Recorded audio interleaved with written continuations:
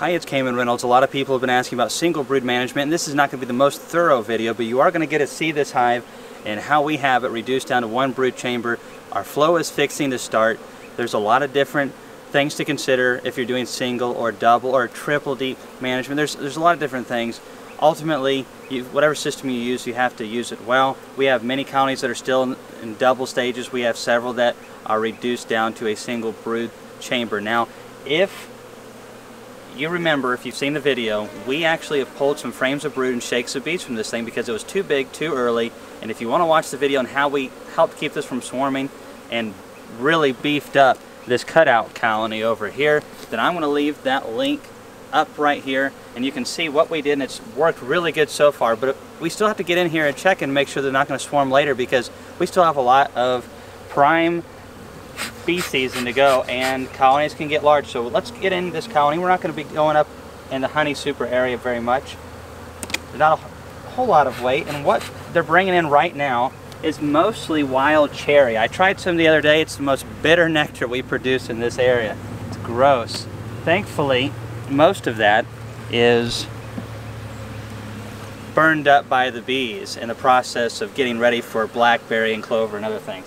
Alright, so we have an okay amount of bees up here. There'd be more if we wouldn't have taken so many out, but the nice thing is that colony in the apamate is doing absolutely fantastic due to beefing it up from this colony, and at the same time this colony is not as packed.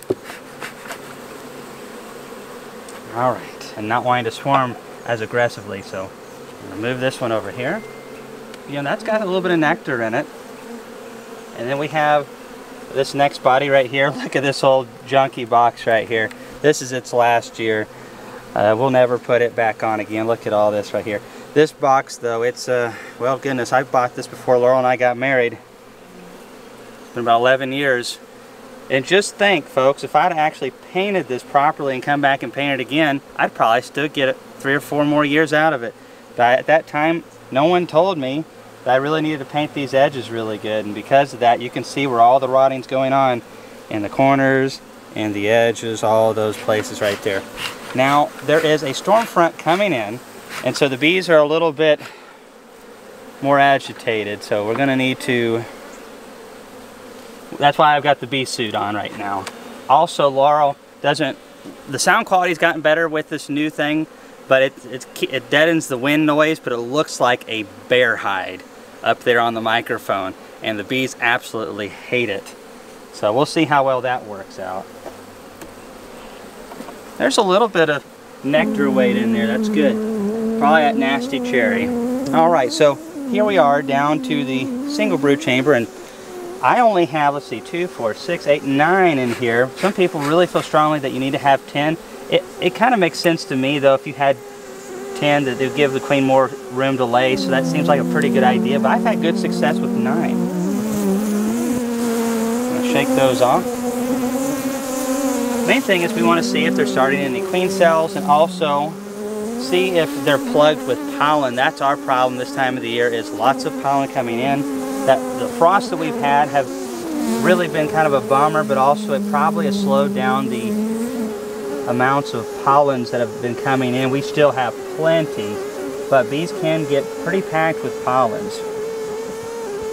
Alright, so here we have a little bit of capped brood and a lot of larvae down in here.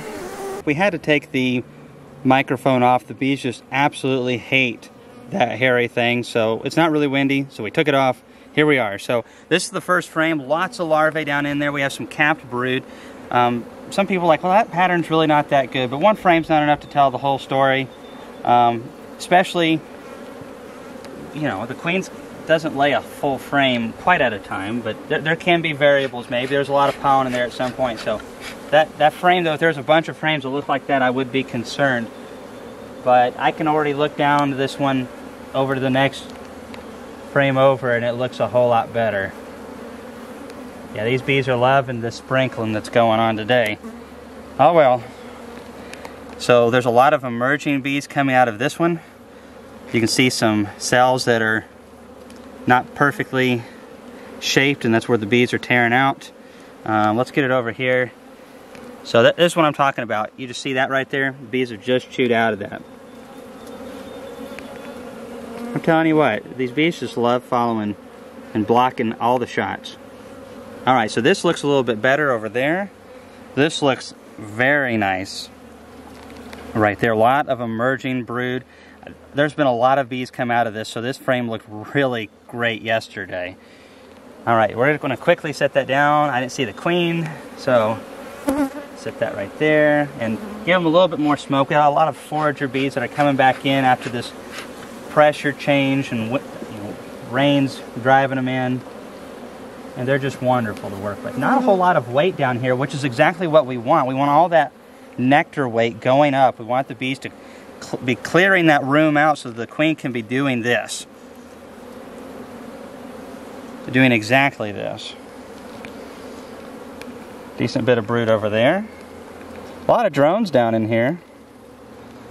And on that frame over there, I am seeing what looks like food stores. Now, one thing I'm looking for is also, is to make sure that there's not a frame that's clogged up full of honey or pollen down into the center. There's lots of pollen coming in, so I'm not worried about pulling a frame, maybe even freezing it. But these frames, all that brood's emerging out, the queen's able to go over there and lay that up. So that's really great. So let's get over here and see what they've got in the middle.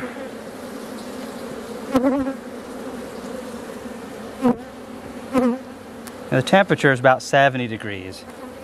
Wow, okay, look at all that bee bread right there in the middle. A lot of capped brood in there too, but this is a frame that I would consider pulling, not necessarily from the colony, but bringing this above the excluder. It's not like I'm going to be extracting this frame for honey or anything like that, but it's something that I can replace with a drawn comb. Lots of bee bread up in there. Queen can't lay that up. And this is just something that I do to decongest the brood nest if I'm already here. It's not like I have a set schedule to go through and pull frames. I'm just checking to see if there's a swarming impulse. I don't see it at all. That's partially because of that video where we pulled bees out of the hive and decongested things, and we also gave her plenty of space down in here. Wow, that looks really good. So there's lots of eggs down in there.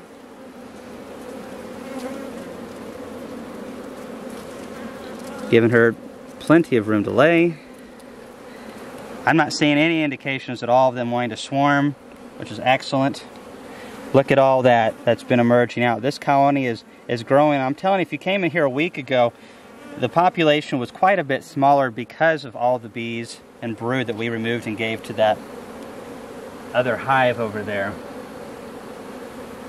So I'm just going to peek in here just a little bit more, and I probably am not going to go all the way over. There's really no reason to.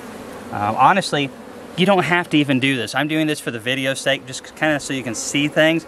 But honestly, a lot of times you just crack that bottom box, tip it up, look down below and see if they're trying to raise swarm cells. And if they are, then you need to go and inspect it like this. If not, drop it down, put everything back the way it was, move on to the next colony. So, in the videos it seems like it's a long time. I'm trying to explain things and show you what I'd ideally like to see. This is exactly what I want to see. But honestly, we'd already be 2 or 3 hives down the road at this point. Especially, when Laurel's not having to hold the camera. She makes me look bad, all this kind of stuff. We were running through building some Jester nuke boxes. I'd already done more than she had. And she come over there, starts doing a few. She's like, "You want to race?" I tell you, women just like to show up, man. And she beat me about like 20 seconds 3 times in a row. It's really frustrating sometimes. Alright, we're just going to go like just a little bit more. I just can't help it. I'm already here. Gonna do it. Seeing lots of drones in here. We got a decent bit of capped brood over there. Oh yeah, lots of larvae up in this one. This is an old comb right here, folks. This is an old comb. Oh, there's the queen right there, down at the bottom of the frame.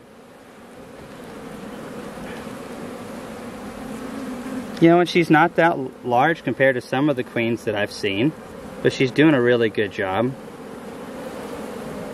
Doing an excellent job. Alright, we're fixing to do a switcheroo here, alright? And then we're going to cut the video. Pretty decent bit of bee bread on this side, some capped brood. Alright, so we're going to try to put most everything back the way it was. I won't get it perfect, I know, but I just don't see any issues with it myself as long as it's warm.